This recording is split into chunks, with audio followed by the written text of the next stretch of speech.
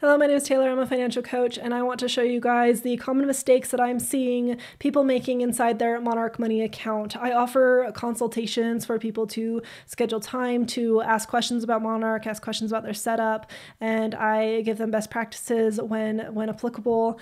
And so I'm seeing a lot of the same issues, questions, mistakes, and I want to share those with you so that you can avoid them as well. So let's dive into it. So first off, the big mistake that I'm seeing is not spending a lot of time organizing your categories, figuring out categories, especially if you imported from Mint.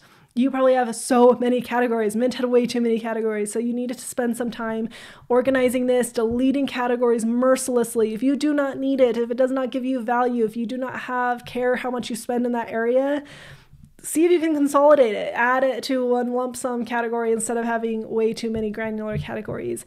Make sure you move your categories around, make sure you change the groups, make sure you organize this. I have a whole video on how to get this set up, and I'd really recommend spending a lot of time in here to get you started. Now, this leads into the biggest question that I get all the time is dealing with transfers.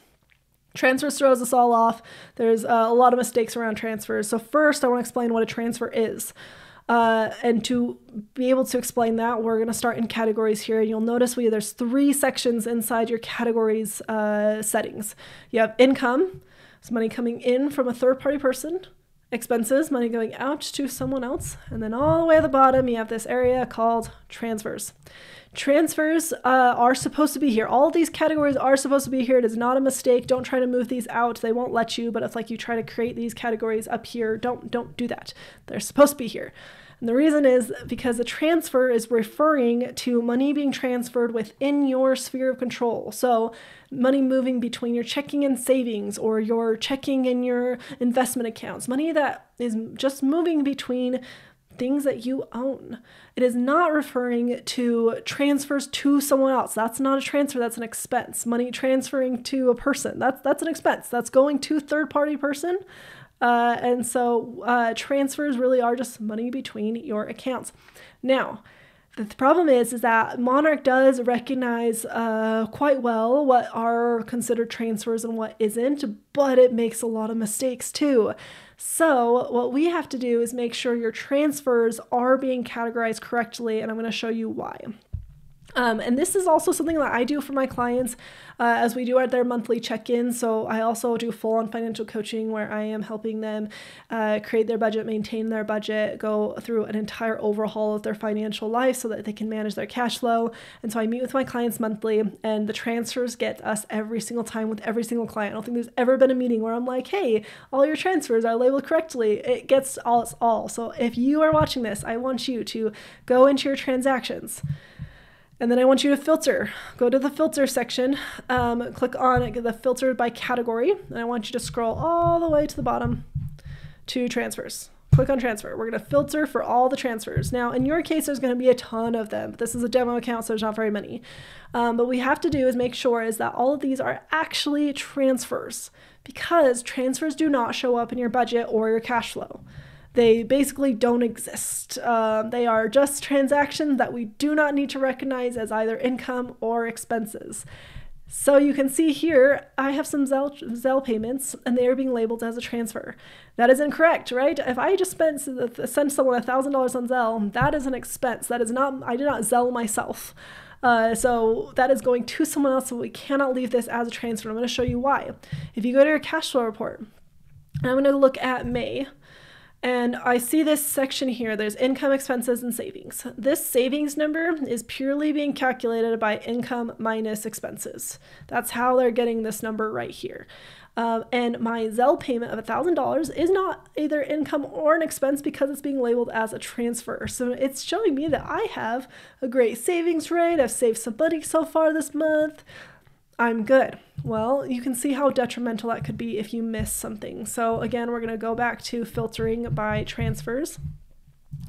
And then I'm going to go through all my transfers and make sure that these are actually being labeled as an expense. So if I label this as an expense, let's say it was for some home improvement projects, look what happens. I'm no longer saving the 1,498. I'm only saving 498. My savings rate went down, and that is a good thing because now we're accurately portraying our cash flow. So you can get a really bad report if we do not make sure we're monitoring this. So Zelle, Venmos, what else is there? Checks. Those are all things that can slip through, be labeled as a transfer, and then go into the pit of despair. So we need to make sure we actually categorize this. So this is a reimbursement from a friend. So let's say we went to a restaurant, they paid me back. So I'm going to label this as the same transaction as the original charge to cancel each other out, because that's a reimbursement for me. And then the rest of these, though, are looking good. These are all transfers. So another one is transfers to, like, let's say an investment account. Maybe you have a Roth or an IRA. These do need to be labeled as transfers and stay within that transfer section, because if you created a category for transfers to Roth, let's say, or like Roth IRA contributions, let's say you created that category, it's underneath financial, and it's living right here, and I'm just going to pretend this one is that, okay? Pretend this says transfers to Roth. If I did that, well, you'll look at my cash flow report and say, whoa, we really didn't save anything this month. And that's showing up as an expense, and that would not be correct. So transfers to your investment accounts, to money, to accounts that you have, that is what the transfer category is for. So because the transfers do not show up in your budget or your cash flow, there's no reason to hide these. I see that happen a lot, people hiding these, transfers are basically doing the same thing as hiding a transaction. And then on the topic of hiding transactions, I also tell people to be very cautious of what they are using, of what they are choosing to hide in a budget. A lot of people try to hide one-off expenses or larger expenses in the budget because it just makes their cash flow look ugly, and I really encourage you not to do that. So for example, you might see in April, like, oh, gross, like I way overspent, but it maybe wasn't because of spending, maybe it was because of a big tax bill, right? So a lot of people will try to hide this, but that would be very incorrect to do, because otherwise it's going to tell you that you've saved that money, or it just was never an expense. So if I went in here and labeled this as hidden, go ahead and do that. We're going to look at the cash flow now, and it's saying I'm good. Look, I actually saved money that month. I have a 26% saving rate.